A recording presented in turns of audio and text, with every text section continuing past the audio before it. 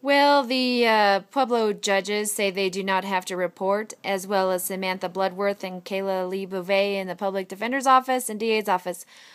To the contrary, here are the laws. Colorado Rules of Procedures for Civil and Criminal. And I have the canon too. The canon also mandates that you are required to report. I have all of these things, you guys. You can't bluff me and keep lying because I have the law that stipulates it. I've even filed it in the court case.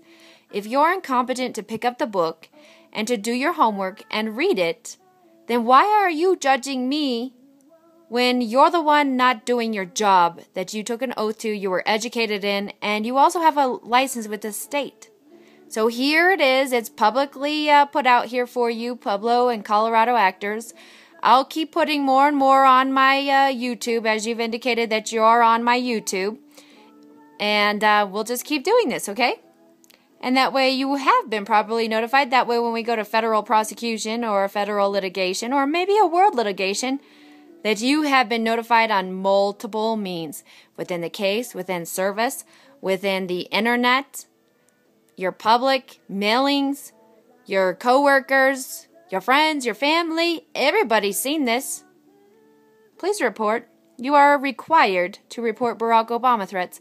In fact, I'll put the Patriot Act and all those laws that mandate you're required to also report that as well, because I have them.